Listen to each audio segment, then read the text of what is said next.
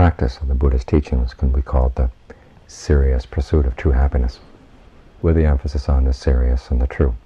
Serious not in the sense of grim, but in the sense of sincere.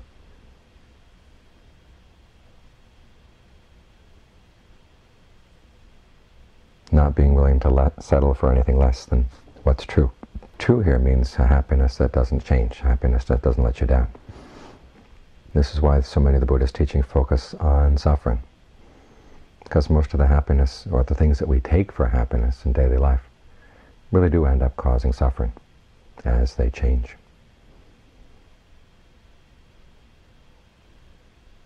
Because so many times the happiness we gain turns into something else, and happiness it turns into pain. As the Buddha said, is it a noble thing to search for that kind of happiness? Is it a wise, skillful thing to search for that kind of happiness as an end in and of itself? If you know it's going to let you down at some point, why put so much effort into it? That's the question he asked himself. It's a question that led him to go off into the woods, into the wilderness, to find if there was a true happiness that could be gained through human effort. This is why we have this chant. We chant so regularly on aging, illness, death, separation. If you stop right there, it gets very depressing. But it's reflection on these things that led the Buddha to go out into the wilderness. It was also the fifth, though, that gave him the encouragement to go. The first four encourage a feeling of what was called samvega, a sense of dismay over the way of ordinary life, the pointlessness of so many things that we do, and a sense of urgency over wanting to find a way out. The fifth reflection is what gives rise to a sense of what they call basada, or confidence. Whatever we do for good or for evil, to that will we fall heir. Is there a skillful way of action, he asked himself, that could lead beyond this constant wandering on, this constant gaining and losing, coming together and falling apart?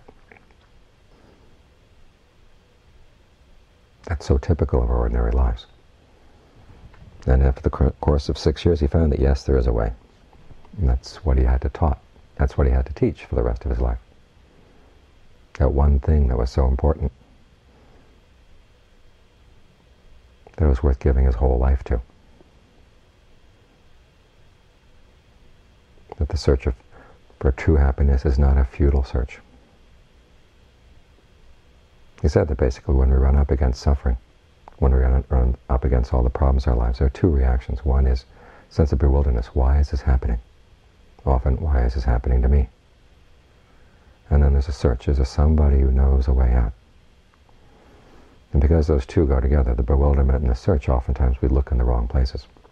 Of course, they're confused even on what happiness is, what suffering is. So when he taught the Four Noble Truths, he said, with regard to the first truth, this is the task that you want to accomplish, is to comprehend suffering, to understand, okay, what is it that's creating such a burden on the mind?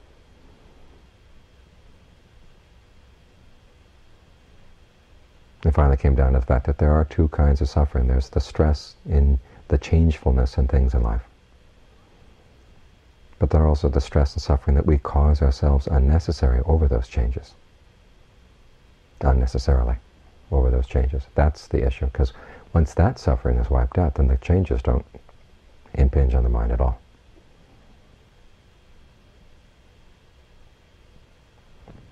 Like that teaching of Ajahn Suwat that I've repeated many times. Over the mountain over there on the eastern horizon, is it heavy, he would say. And his answer would be, well, if you try to pick it up, yes. If you don't try to pick it up, it's not heavy for you. It may be heavy in and of itself, but if you don't pick it up, that doesn't impinge on you. It's not an issue for you. And it's the same with ourselves. As we sit here, what demands are being placed on you? All that's being asked is that you sit relatively still for the hour and breathe and watch the breath. Stay with the breath. The breath comes in, know that it's coming in. When it goes out, know that it's going out. And breathe as comfortably as you can. There are several ways of working with this. Try breathing deep and long in and out for a while. And if you notice any parts of the body that feel tense with a long breath, well, try to relax them. Or you can change the rhythm of your breathing. Experiment to see what feels good right now. For so often we allow ourselves to breathe in ways that are uncomfortable, and yet nobody's forcing us to do this. It's just that we're not paying attention. We don't usually think that there's anything there to pay attention to. Yet the energy of the breath is our basic energy in life. It stands to reason that if the breath energy is good, the body will be healthier, the mind will be more at ease. It has a better place to stay. So that's all that's asked of you. And yet we manage to develop all kinds of problems around us. There's pain in the legs. We can get all worked up about it. Even though as soon as we know that as soon as we get up, change position, the pain is going to go away. And it's not harmful pain. It's not going to cause your leg to fall off or to get gangrene or anything like that. And yet the mind can create all kinds of scenarios. Torturing itself, tormenting itself. Or you can drag in things from the past, worries about the future. Even this much can show you how clearly you just create all kinds of unnecessary suffering for yourself, just sitting right here.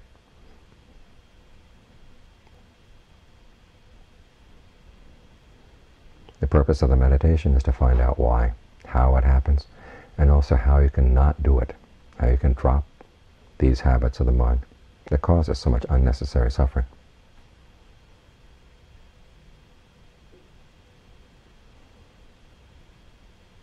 The texts talk about 3 types of seclusion. You come out here and you're basically alone. You don't deal with that many people. And so all the burdens of constant social contact are cut away quite a bit. We're not totally alone, but during the course of the day when you're out under the trees, there you are, alone. That in and of itself lightens a lot of the burdens on the body.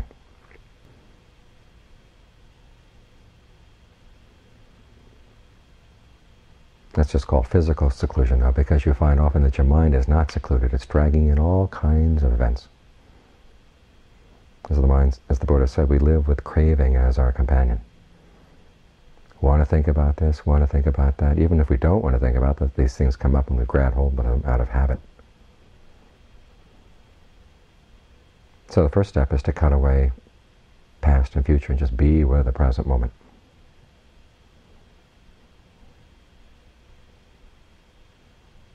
You use the breath as your anchor. When you're with the breath, you know you're in the present. And you have the tools for dealing with whatever discomfort does arise in the present moment. You can either breathe in ways that minimize suffering or actually become actively refreshing, satisfying, absorbing. You find with this simple act of staying with the breath, as you stay with it longer and longer and longer, and just try to keep yourself as sensitive as possible to how the breathing feels. Making a little adjustment here, a little adjustment there. There's a sense of ease that comes without you having to think about giving rise to it independently. It's just there from the continuity of your focus, the sensitivity of your focus. There can even be a sense of rapture, a sense of fullness. You breathe in feeling really refreshed, breathe out feeling really refreshed. And the more you get absorbed in the present moment like this, the further and further away the past and the future seem to be.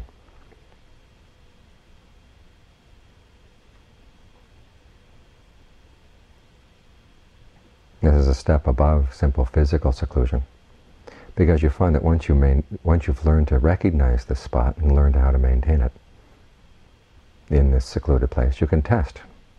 Can you maintain it in another context as well? Get up and walk around. Can you maintain that same sense of being centered as you're walking? Doing other work around the place. As you're talking with other people. This is where you see a lot of the tricks the mind plays with itself. Worrying, what is that person thinking about me? How can I impress this person? Nobody here wants to be impressed. And yet everybody's trying to impress everybody else. When you learn how to drop that, learn how to sort of be yourself around others. Be centered around others. You find life is lighter both for yourself and for the people around you. And you work step by step to try to maintain this same steady sense of center, whatever the context, whatever the situation. So that even when you're not in physical seclusion, the mind is secluded. It's no longer running after the future, running after the past. But it still has craving as its companion. That's the final level of seclusion, is when you can get rid of that. And the commentaries call this upati viveka, which means being secluded from the mind's acquisitions or the mind's baggage, all this baggage you carry around. In other words, your cravings, your clingings, your conceits, your ignorance. You dig into the present moment and find exactly what's happening here. How is it that the mind can still create suffering and stress even here, when you're centered in the present moment? It's very subtle. At that point, it's hard to call it suffering. It seems more like just simple stress. But as you focus on what's happening, you begin to see, oh, you're doing this, that's unnecessary. You're doing that, that's unnecessary. It's like a little child learning how to walk. When it first walks around, it not only moves its legs, but also moves its arms, and sometimes its head, stiffens up its neck. Gets all kinds of unnecessary muscles involved, because it really doesn't understand, okay, what's necessary and what's not. But as it gets better and better about walking and more observant, it begins to say, well, it doesn't have to move its arms in that way, it doesn't have to stiffen up its head in that way. It can begin to relax different parts of the body until walking is not such a major effort. It's the same with the meditation. As we center the mind, and when we start out, we find that we're doing all kinds of unnecessary things. We don't realize it at the time, but we are.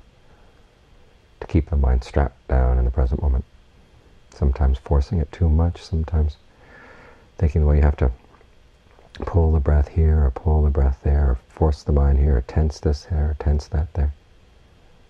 And then you begin to realize that's not necessary. And you begin to let go.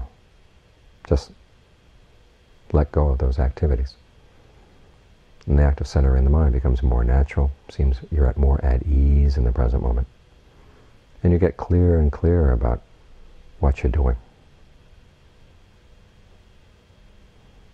And it's through peeling these layers away that you get to a point where ultimately you let go of that companion here in the present moment. So the mind is truly secluded. At that point it goes beyond even time and space. There's another dimension that it touches. That's when you learn what it's like to be truly free of the stress and suffering you create for yourself.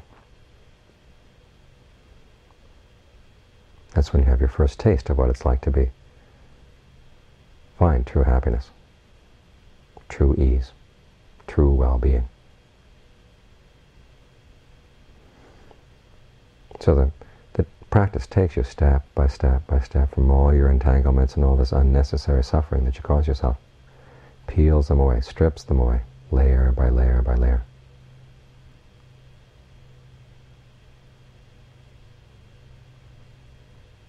Until you find that what the Buddha taught was true. Yes, you can, through your own efforts, come to the spot where the mind opens up to this other dimension that he calls deathless.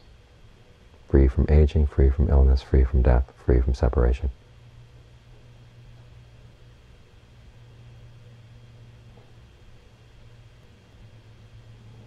So even though the Buddha may often talk about stress and suffering, in fact it's his first noble truth, it's what all Four Noble Truths, the issue that all Four Noble Truths center around. It's aimed in the direction of true happiness. Because it makes sure that it is true.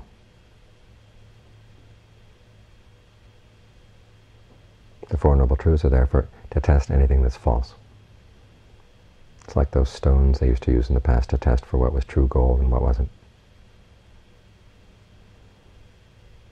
You hold on to that stone to test everything that comes your way because you want the gold. Once you've got the gold, though, then you can put it aside.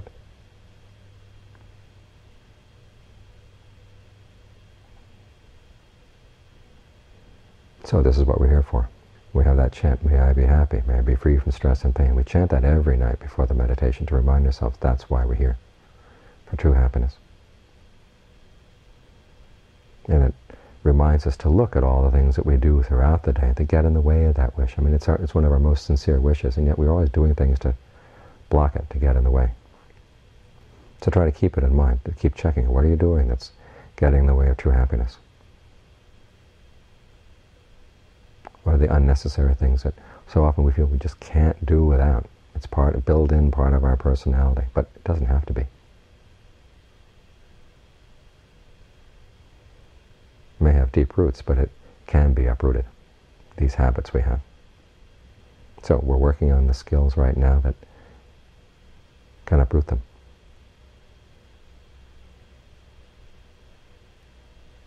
So we can reach the point where we're not causing ourselves or the people around us any unnecessary stress or pain.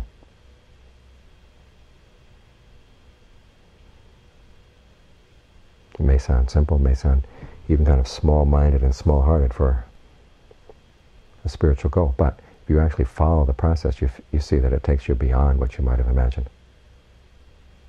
How true is true happiness? Well, follow the process, be sensitive, be observant, be ingenious in the practice, and you'll find out.